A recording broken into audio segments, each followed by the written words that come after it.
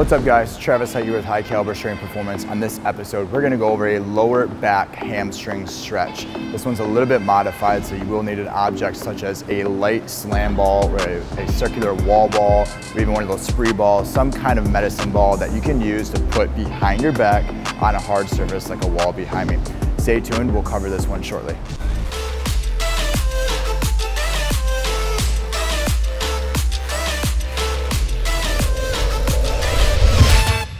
What's up guys, Travis Heidt here with High Caliber Strength Performance. On this episode, we're gonna be going over that low back, hamstring, upper thoracic stretch, depending where you're gonna be tight. So you will need an object. I have here a slam ball.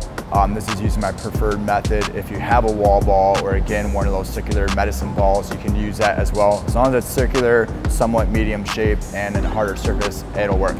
Essentially, start with the wall to your back. I'm gonna scoot up just a little bit. You're gonna lean up, toss the wall right behind your back.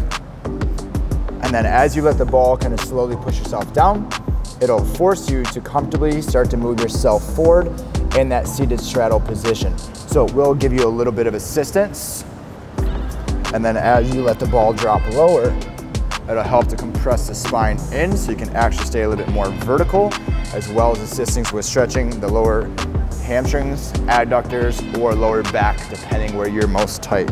So this is one of those drills where I could get very comfortable and sit here for anywhere from 1.5 minutes, 2 minutes to 3 minutes, and then slowly scoot your way out when you're done. Obviously, the more you can start to lean forward, the better, but I just kind of hang out. I do try to turn my feet out a little bit, so when you do this, it'll help to stretch those hip flexors slightly. And I try to keep my shoulders back a little bit, so I'm not really in that overly slunched position. I still try to keep a straight torso, and that'll really help to drill those lower hamstring, adductors, and lower back.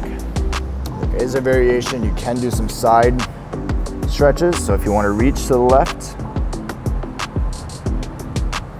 and also reach to the right, and that'll help to enhance that stretch to the opposite side lumbar. Typically it's something I would use maybe a little bit before exercise, not a ton, but definitely more after exercise. It's a really good recovery stretch. Enjoy.